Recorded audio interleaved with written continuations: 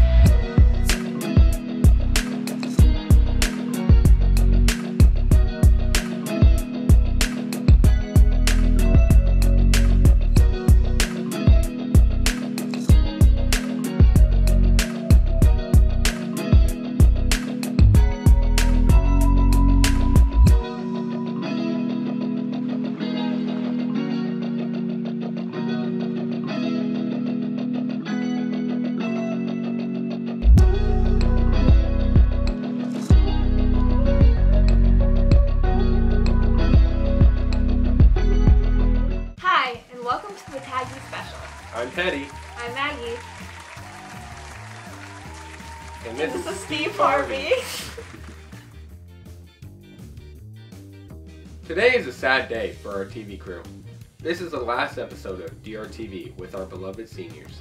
Yeah, May 28th is their last day. They seem pretty excited about it. How are you feeling about it? It's bittersweet. It's sad to see him go, but I'm happy to become an upcoming senior.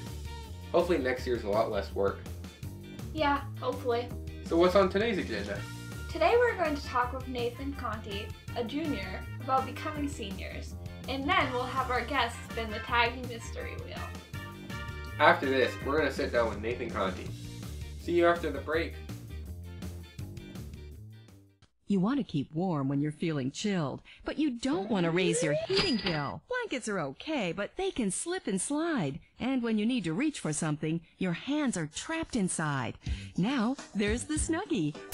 Hello, welcome back. Today we have Nathan Conti with us, a junior from our TV class. Let's see how he feels about becoming a senior. So Nathan, how's junior year been? It's been alright. It's been a lot of work, but I'm getting through it. It's nice being online. I like being at home, you know, have my free space.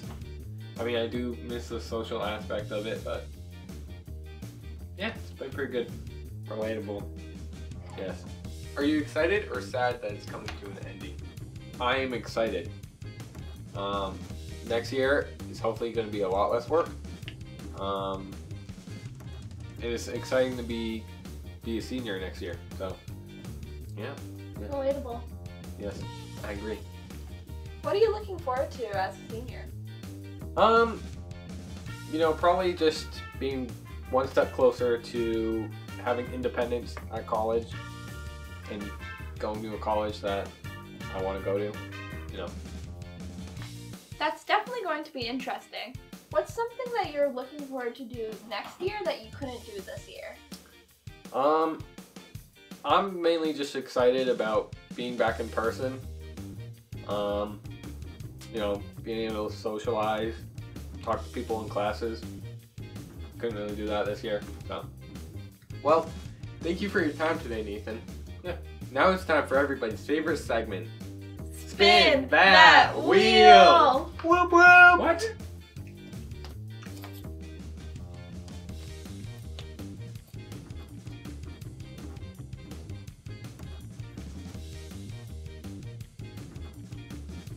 Candy! Woo! Here you go, dude. Thanks. Only one. No, just one. Yeah. Oh. Okay. Okay, thank you. Okay, everybody. That's all the time we have for today. See you next time on the Taggy Show. Bye! Say bye to Steve. Bye, Steve. Bye, Steve. What are your plans after high school? So I am going to Curry College in Milton.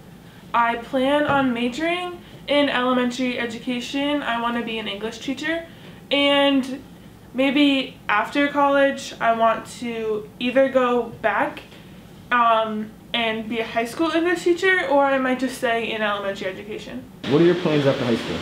I'm gonna work for a year and then do community college. My plans after high school are to go to college for about 4 years. I hope 4 years. I don't know how well it's gonna go. I'm gonna go to Bridgewater State. My plans are going to MTTI trade school to study electrical to become an electrician. I plan on joining the United States Marine Corps. What do you want to do with your life after the Marine Corps? I'm gonna become a full-time blacksmith. I'm flying to Pakistan, right? Right. I'm going to the mosque. I'm converting to Islam and becoming one with Allah. Sounds like a plan. Yeah. Like a plan.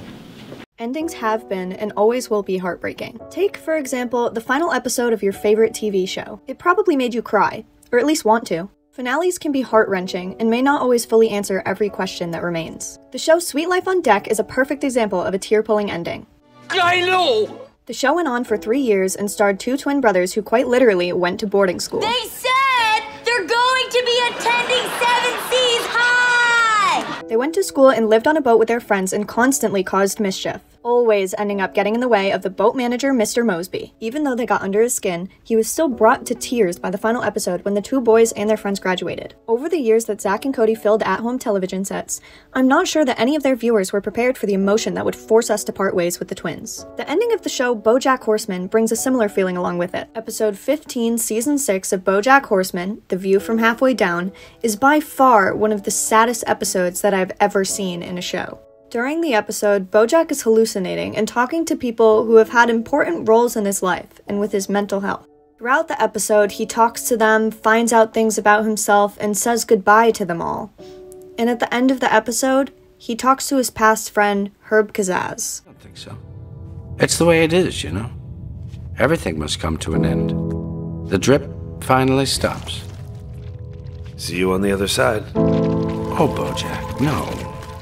At the time, BoJack was being forced to face things that have hurt him most in his life, and eventually, he faces death. At least a metaphor for it. Although this is not the final episode, it sure does feel like one.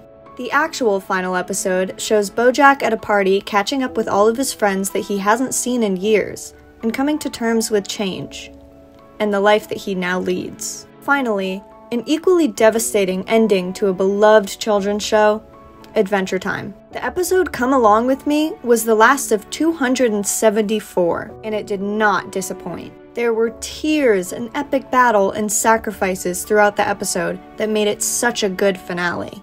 Although, it was still just that, an end to an adventure. Like all of these shows, endings in real life can be hard. They can make us feel hopeless and like there's nowhere else to go.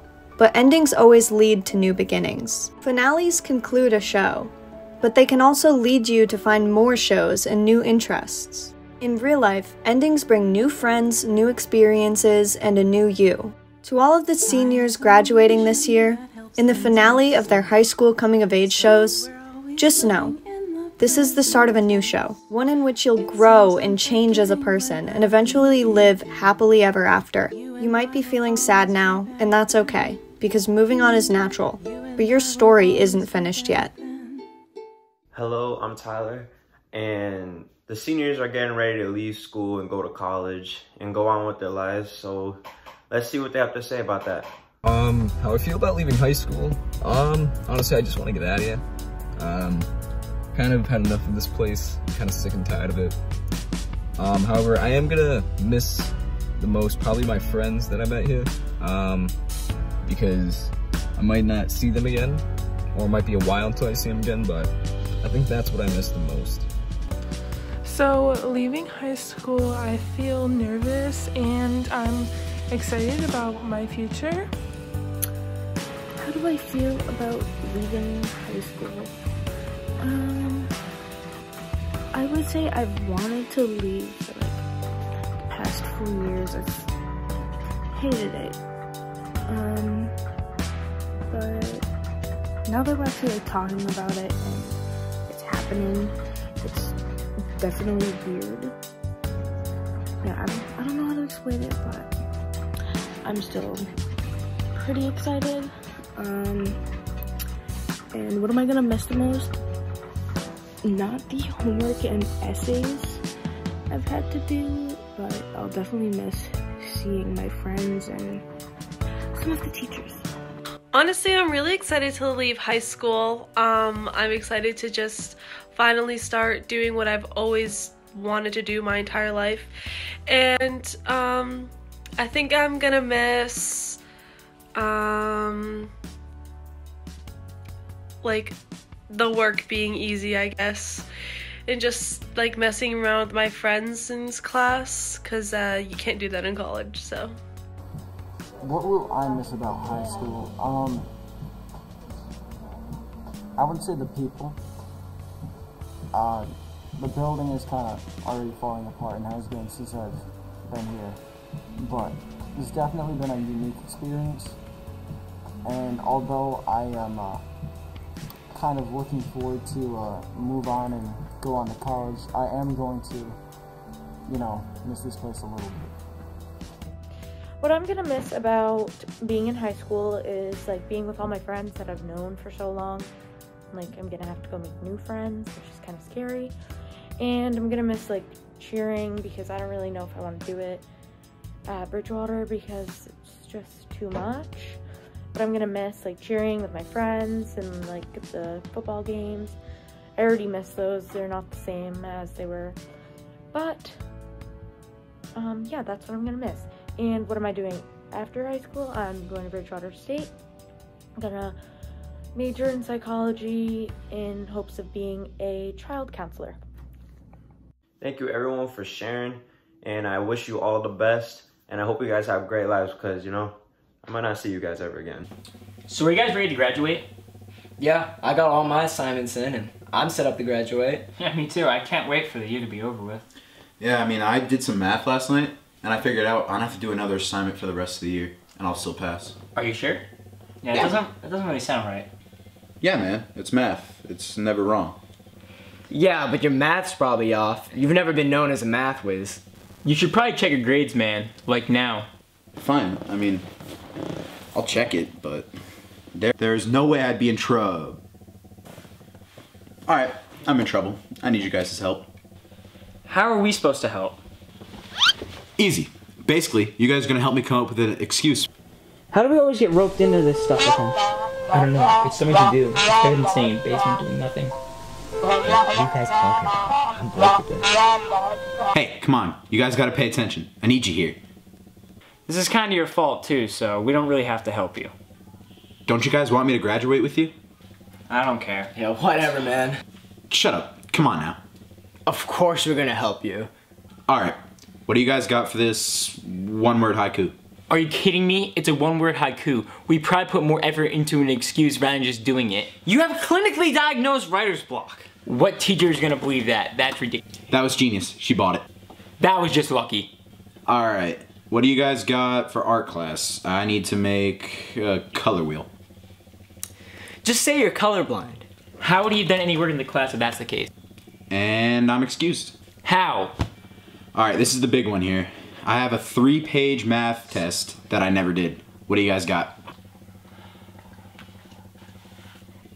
Alright, don't shoot this down, but we can hack X2, change my grade. Like, Matt, you're computer savvy. You might be able to do something with that, right?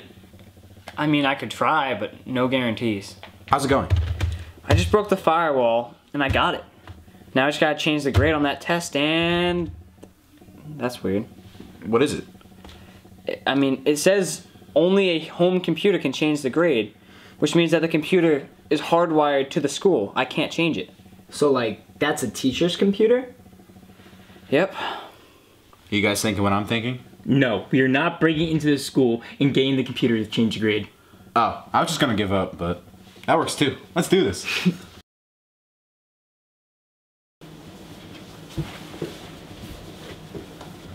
Wow, can't believe the back door was unlocked. Yeah, we really just got into school while it was closed. This is such a stupid idea. You came up with it. No, I didn't. Whatever. Her room's right over there. Let's go. Alright, here it is. Yo, why is she in the janitor's closet? Oh, she got relocated because of COVID. But, yeah. Left it unlocked. Wow. Alright. Now just change that grade to a 75. And... passing. Let's go. Yes, sir! Yes, sir! Good job.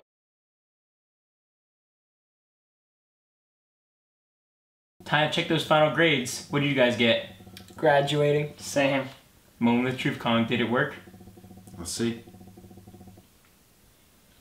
No. You didn't. What? Nah, I'm just kidding. Pass it. Oh my gosh, you actually got me. Hey guys, this week I am asking seniors about their worst senioritis moments. So my worst senioritis moment is my final research project.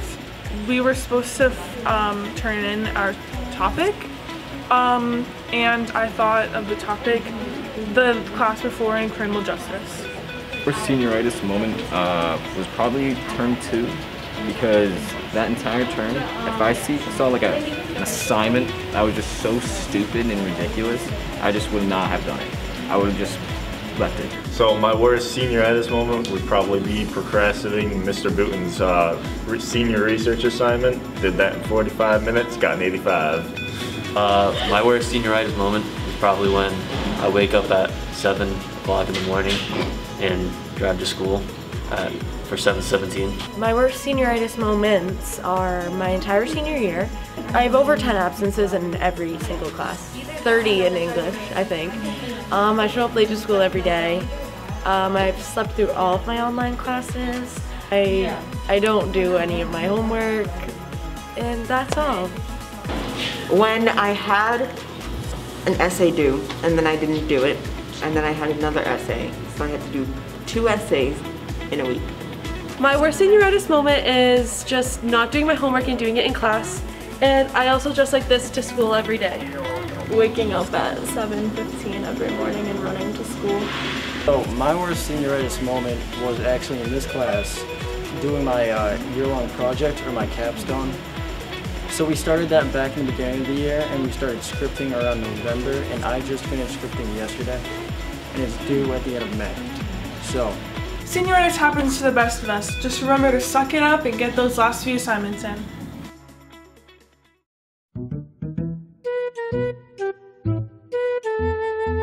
I think it's only when like a lot of people... I did it in front of Dr. Gold. Okay, I'm just gonna do it, but if I get yelled at, I'm blaming it on you guys. Go. I don't know the question. Yes, what's your worst senioritis moment? We have an interview to do. This moment. Right now? I'm not supposed to answer right now. What? Right now? Go. Hi, Abby.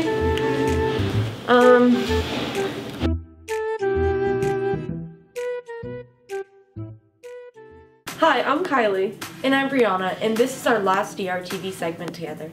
We're coming together to interview some seniors about their last 4 years here. Let's see what they have to say. What's your favorite memory at DR so far? Spirit Week. Playing sports. My clubs and sports. Playing softball. Mine's playing field hockey. All the friends I've made. Definitely playing sports and hanging out with friends. freshman step-up day. When I met my friends freshman year. Definitely going to Gillette. All the football games, basketball games, you know, celebrating the wins in the nest. Spirit Week. All right. How do you think you changed from the first day of freshman year till now? Well, I cared a lot about more, you know, how I dressed when I came in freshman year? I became an independent person. I mean, I've gotten taller, definitely. I got my braces off. And I gained 40 pounds. Well, I used to be shy and now I'm not so shy anymore, and I cut my hair. I think I'm smarter. I got my braces off. I care more about my grades. Definitely used to care a lot more about what people think, and now I don't so much. My height, maybe my hair too. I think I matured a lot and kind of realized like what matters most in life. Are you going to college, and if so, where? Yes, and I'm going to CCI. I'm going to Bristol Community. Yes, I'm going to BCC and then transferring to the Fashion Institute of Technology. Yes, and I'm going to Bridgewater State. Yes, and I'm going to Springfield College. I am going to college, going to Roger Williams University. I'm going to the University of Rhode Island. Yes, I'm going to college. I'm going to UMass Amherst. I'm going to the military, either Air Force or Coast Guard. Yes, I'm going to college and I'm going to Merrimack College. I am going to Curry College. Yes, I'm going to Bridgewater State. Is there something you wish you could have changed about the last 4 years? COVID. Nothing besides not having a pandemic would have been pretty nice. So. Ride more. I also kind of wish I joined the football team earlier, because I've had a really fun time with that this year. I definitely wish I gained more experiences and got more involved in the school. I wish junior and senior year didn't suck, I guess. Our senior year. Definitely our senior year. Senior year. Probably junior year because it was barely anything because of COVID. I wish we didn't have to wear masks. Yeah, I changed the whole senior year. What are you most excited for in your future? To hopefully be a teacher one day. Just go to college. To meet new people and hopefully get some new friends. To get more friends, not new friends. I like my friends. Shout out all my friends. I'm just ready to see where life takes me. Same, I'm ready to see like it's a new opportunity. I'm ready to go to school for fashion. I am most excited to travel. I'm excited to get out of this place. Being a special education teacher. Literally every single part of it. Meet new people, new experiences. To graduate. Summer. That's kind of sad to think that we're almost done. I know, but we're on to our next chapter. We hope you enjoyed! After a multitude of times of trying to find the right words to say in the best order, I've come to the conclusion that there is no way that this can be phrased that won't sound cliche. High school was an experience that could not be rivaled by anything thus far into my life, and possibly not anything to come either. But that remark might only be derived by a person with too little experience to compare their past to a broader future. While throughout most of it I was unsure if I would ever look back onto these moments with pride or regret, I've been left with the sentimental feelings in regards to both the good and the bad that has happened, thus proving now to be an unexpectedly poetic bookend to a story I was never aware of taking place. I have seen many kids either attempt to fully embrace this time in their life or give their best effort to reject it without realizing that even with the single most valiant effort, time remains in motion, never ending. It's okay though, because when that happens, you learn very quickly how to adapt to the change. You do new things, albeit these things are mundane. But these things leave you with an enigmatic euphoria you will remember for the rest of your life for one simple reason. You did them, and you did them on your own. I can remember the first time I rode a bike without training wheels in the same way I can remember the first time I climbed to the top of a mountain and sat in an old ski lift just to watch the sun set. You also meet people and make friends, and I guarantee you that most of these friends may never have known you if it weren't for your schooling. It's the last point in your life you are likely to become friends with someone completely different than you in every aspect, because you had to. Because there are only so many people there, but if you chose right, then none of them will ever compare to anyone else. They'll become family. These bonds will be strong because although your interests may change, your relationships with them will have been built on a foundation of experiences that will last a lifetime. Leaving those times will be scary because it will be all you have ever known, all I have ever known. Still now looking back at those moments, I'm hesitant to say goodbye. But I know there is still much ahead of me, and it would be wrong to spend all of my time reminiscing and depriving myself of what may eventually be. But please remember that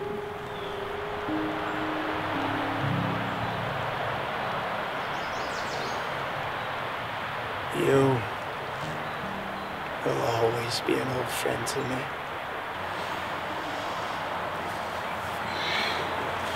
It's okay. I know it's... You know how saying goodbye brings back old memories.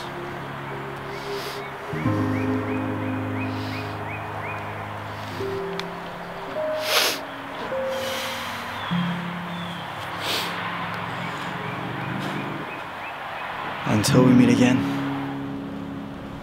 Until we meet again. Wow, time flies. Time really does fly. It's been real, DR. Thank you guys for watching us grow up from little freshmen to seniors doing bigger things. And good luck to all the upcoming grades and whatever they have to come. This is Cameron. And I'm Kylie. Signing off.